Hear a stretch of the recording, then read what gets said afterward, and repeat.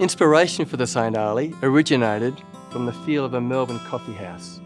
The elevation is dominated by a half-red brick, which is punctuated by feature Hebel moulding to give a classic streetscape appeal. The St Alley is beautifully designed to demonstrate how well the warehouse theme can work in a home. What we've done is we've used a stunning red brick feature in the entry, which really leads you into the main living areas. Here, we've replicated this feature and applied a white paint finish, which really continues on the theme and allows all the other elements in the home to come together.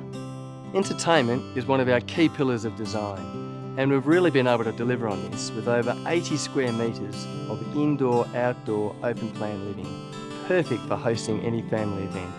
To add personality to this home, we've sourced some amazing feature pieces, from the Indian tea chest in the home theatre to the wallpaper in the scullery.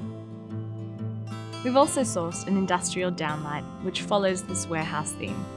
We've designed the St Alley to be the perfect family home, and the kids' wing is no different. Each of the minor bedrooms is huge, with over 12 square metres of clear floor space.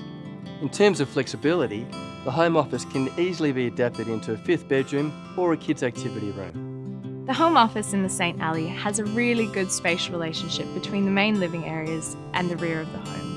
What makes the space so great is that it's a really good interaction point between the kids when they're doing their homework and the parents in the kitchen. To complete the cafe theme, we've landscaped the backyard with a sunken conversation pit, where you can sit around an open fire and admire the street art on the walls. One of my favourite features in this home is actually the wall mural in the girls' room. We commissioned local artist Pippa McManus to paint this, and it really reflects the theme of the home. The master suite in this home has a really bold and elegant feel. The sunken floor level leads you in, and we've used a dark and moody colour palette. There's even a window seat where you can relax, unwind and read a book.